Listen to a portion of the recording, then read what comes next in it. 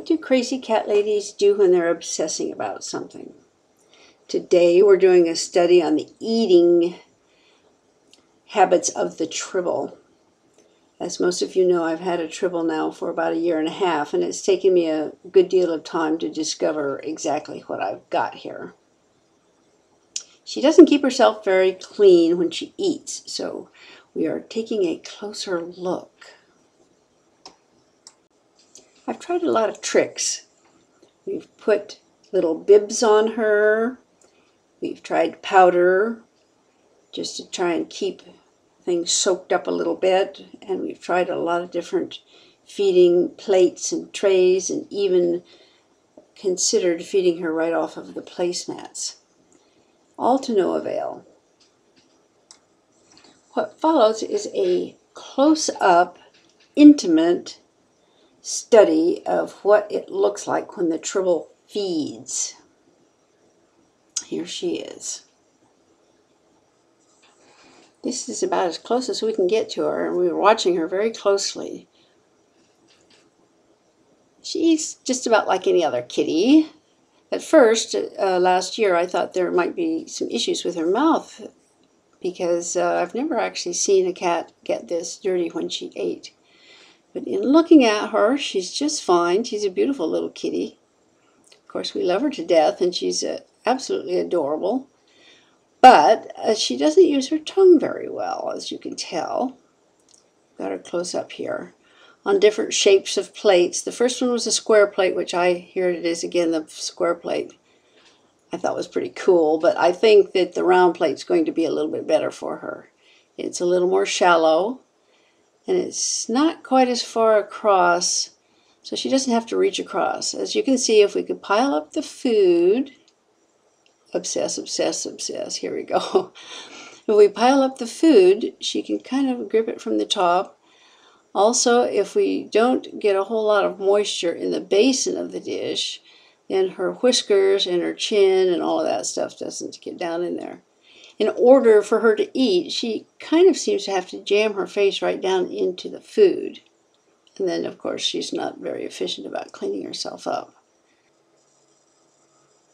She's a great little eater, as you can tell. She's always enthusiastic. First kitty at the plates. Here we go. Now, this is our new plan. We've got the bowls. We've upended them. The idea is to raise the feeding surface up so that her face isn't down in the food.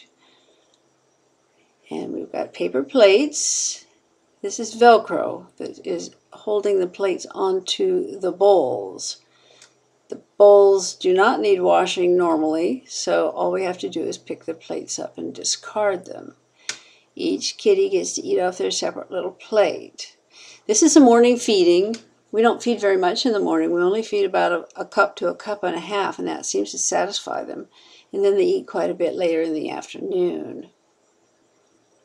As you can tell, nobody seems to be having a problem with eating off of this new little plan.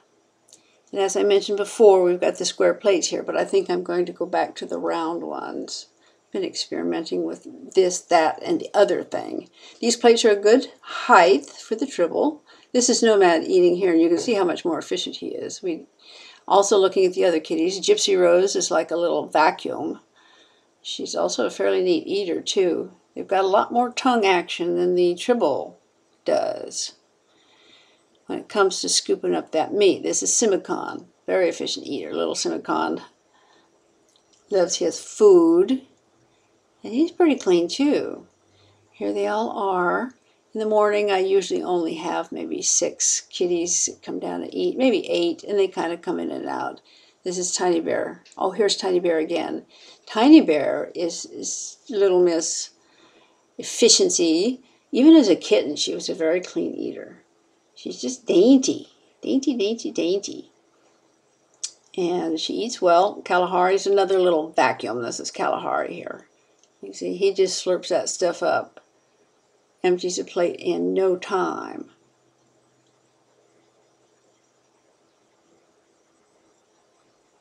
We've got Nugget in the foreground, also a good eater. We're looking at the Tribble again, watching her pick up this meat. She comes back again and again and again for food. I think she eats a little bit at a time. And this is how I pick up the plates. Just pick them up. One half of the Velcro stays on the bowls, and then I do have to keep the bottoms of the paper plates loaded with the other half. So it's easy to set down when it comes to feeding time. Another experiment, and we'll see how it goes.